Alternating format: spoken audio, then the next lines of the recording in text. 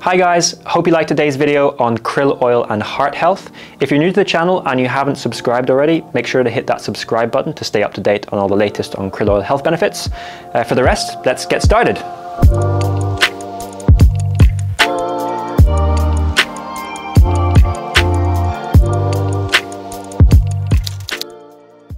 So, the heart is one of the body's most vital organs. The heart pumps blood to the heart itself, of course. It supplies the heart with blood, but it also sends blood to the liver, to our lungs, it sends it to our brain, it sends it out to our skin, to our extremities and all of our limbs so that we can actually take those nutrients around the body, get them into our cell membranes and all of our organs and parts of our body so that those parts can function properly and can be healthy over the long term. So omega-3s are very well known for protecting the heart and giving heart health benefits.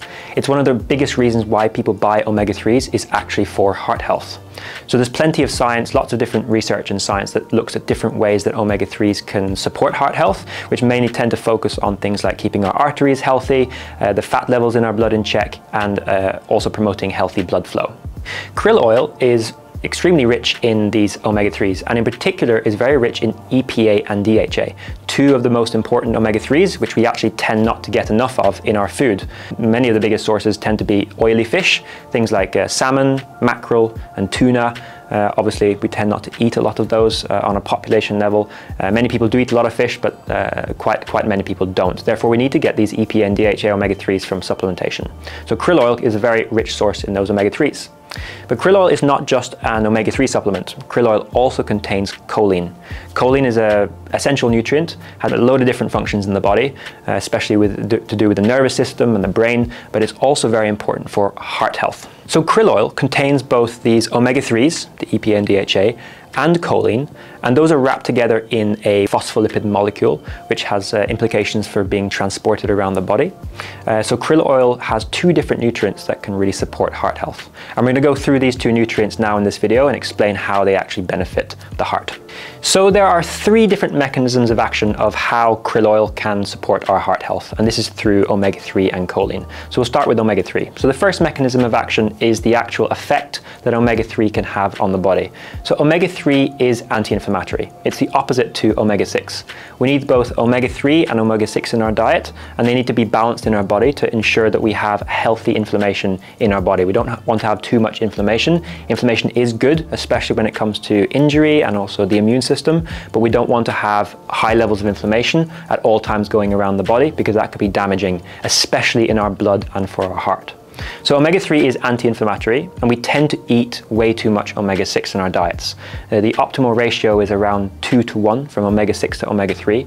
Our Western diets nowadays can contain anything from 15, 16 to 1, even as high as 20 to 1. So we're highly imbalanced in the omega-3 and omega-6 that we're eating.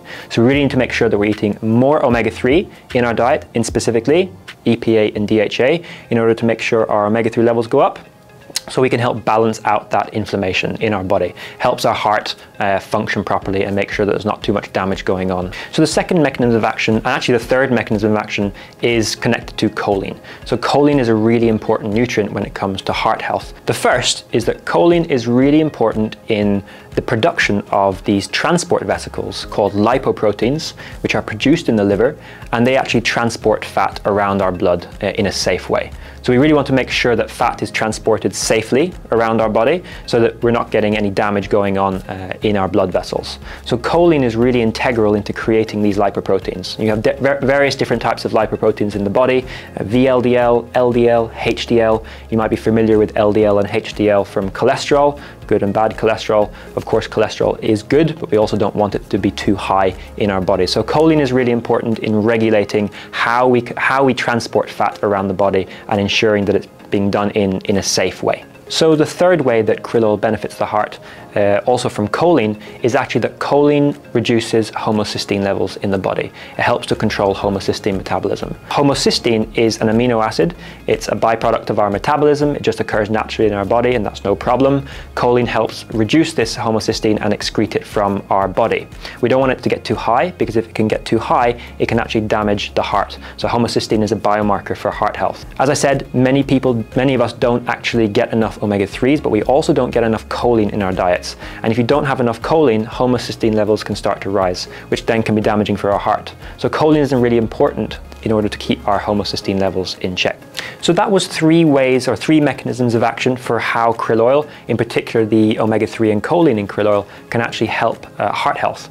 And there's been lots of studies done over the past 15 years on krill oil, on various different aspects of health. The majority of this actually focuses on heart health and how krill oil can actually help with protecting the heart over the long term. Most of these studies tend to focus around fats in the blood, so helping to reduce triglycerides, so fats in the blood, or for example, helping keep cholesterol levels in check, because we all know that cholesterol is really important for heart health. If you're looking for more information about any of these studies, head over to the description and we'll insert some of the links to some of the most important studies and also some of the meta-analysis which actually compare or bring all the studies together to look at total effects. So I hope you enjoyed this video on krill oil and heart health. We'd love to hear from you, so if you have any questions or would like to share why you're taking krill oil or why you're interested in krill oil, please leave a comment below and we maybe even include some of your suggestions in a future video. For the rest, if you haven't already subscribed to our channel, make sure to hit that subscribe button and we'll see you in the next video.